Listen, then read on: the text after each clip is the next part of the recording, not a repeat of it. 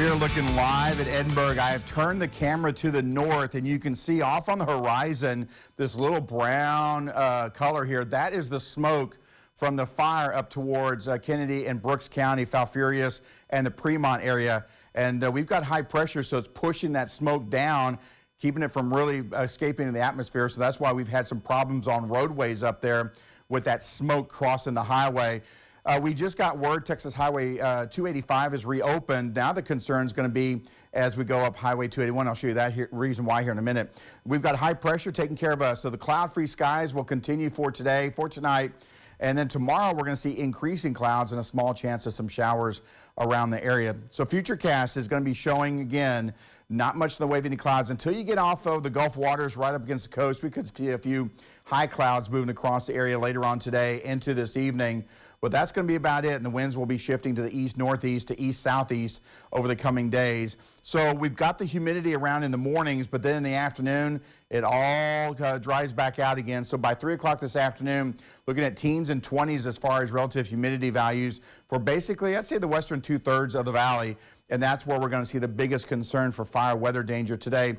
The wind gusts aren't going to be a big problem. I think maybe up around 20, maybe some spots up to 25 miles per hour, but all in all, lower wind speeds than we've seen for quite some time. So the fire weather risk today is elevated. Again, winds gusting around 20 miles per hour or so, very dry vegetation.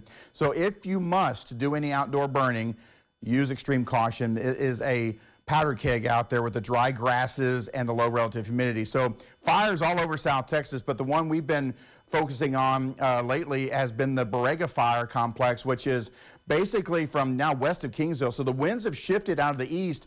It's pushing the fire westward now and pushing all the smoke westward as well. Yesterday we saw that smoke coming into the valley on north breezes. So with the shift of the winds, it's now moving towards the Fremont and Falfurrias area. So 281 is right there. So it's going to be interesting to see how that smoke's going to affect the highway as you head out of the valley up Highway 281. My suggestion is go up Highway 77.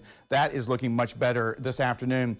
Mid and upper 80s to near 90 degrees for your lower valley temperatures today, and then well up into the 90s, mid and upper 90s into the upper valley. Out on the island, low to mid 70s for highs today. Overnight tonight, we'll have mostly clear skies, some clouds starting to increase by daybreak. And those temperatures are going to be cool again in the 60s, lower 60s, which is right where we should be this time of year. 62 is our valley average zone. Those winds will be out of the east at about 5 to 15 miles an hour, gusting up around 20. Speaking of the island, UV index very high today. Rip current risk is also high.